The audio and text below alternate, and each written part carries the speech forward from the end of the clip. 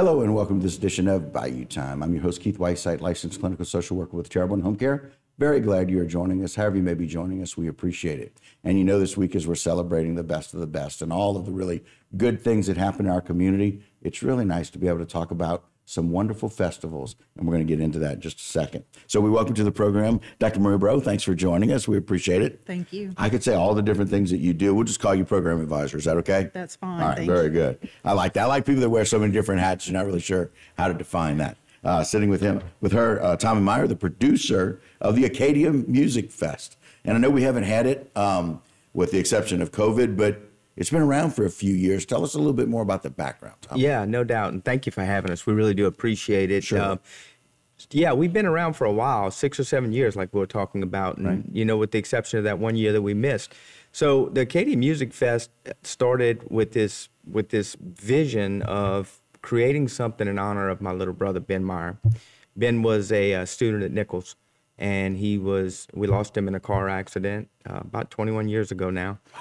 And yeah, it's been a while, absolutely. And so, so this was like an amazing way to do it because Ben had a strong passion for not only music, but for children and for children, I would say with special needs or the underdog. He was always trying to help those children. So being able to marry those two together through the Acadia Music Fest has just been a tremendous opportunity for us. So super excited. Exactly. And it is here. So Jen put that first flyer up. Want to let people know that you can come out and see the Acadia Music Fest, music, art, and food. It's going to take place on Saturday, October the 29th, 2022.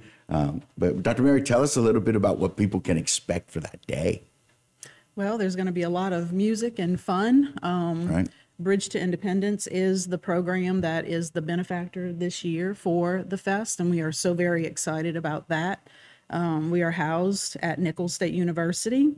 We are a certified comprehensive transition program, certified by the United States Department of Education. Okay. And we serve students with intellectual disabilities in our certificate program. And we also serve students with autism who are working on a traditional degree at Nichols. So these funds are going to be huge in helping us to support our students. And so important for those people whom we're just trying to find a way to get them streamlined. We're trying to find a way to get past whatever that disability is, to let them be able to function. And so wonderful that the money is going to help that group of people. Because there's so many different levels of their ability to function. But being able to provide resources for them, that's just really cool. Yes, and these programs are very few in the state and in the United States itself.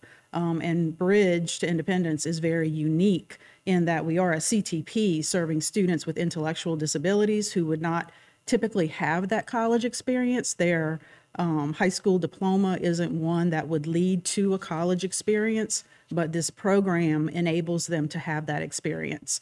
It's a 2-year program. We work on independent living and job readiness skills. Right. We accept a cohort of students, 4 every fall. Mm-hmm.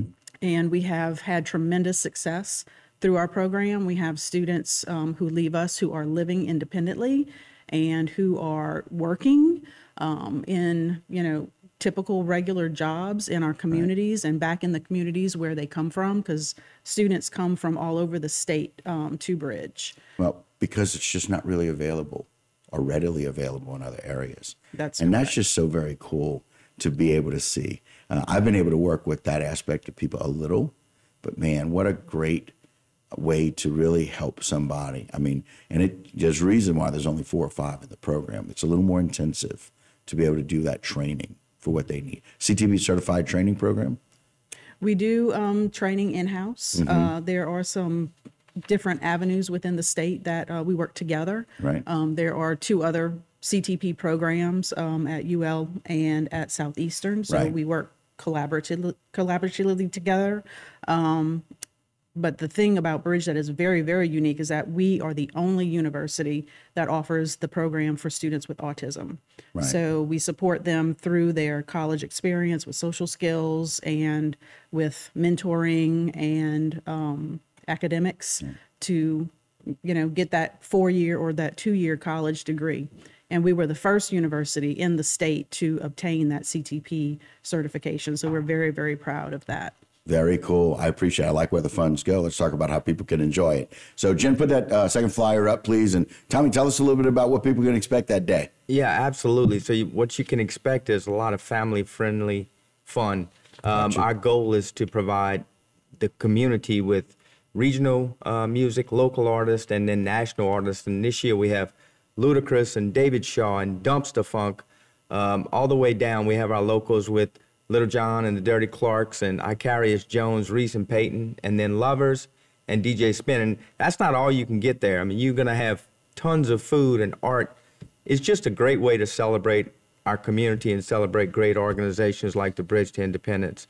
And I can tell one other thing I want to share is the energy around this year's event, and I think it's probably because of Bridge to Independence. The energy has been phenomenal. It's better than we've seen by far. So we're really excited. Which starts when? So it's going to start at 1 o'clock. Right. And it's going to go until about 11. At? It's going to be, luckily, it's going to be right off Percy Brown, Acadia Plantation. Those nice. guys have been so generous to us. It's amazing. Very, very cool. And if people want to get more information? Yeah, so they can visit the website. I think it was on the flyer that you showed. They can also buy tickets through the website.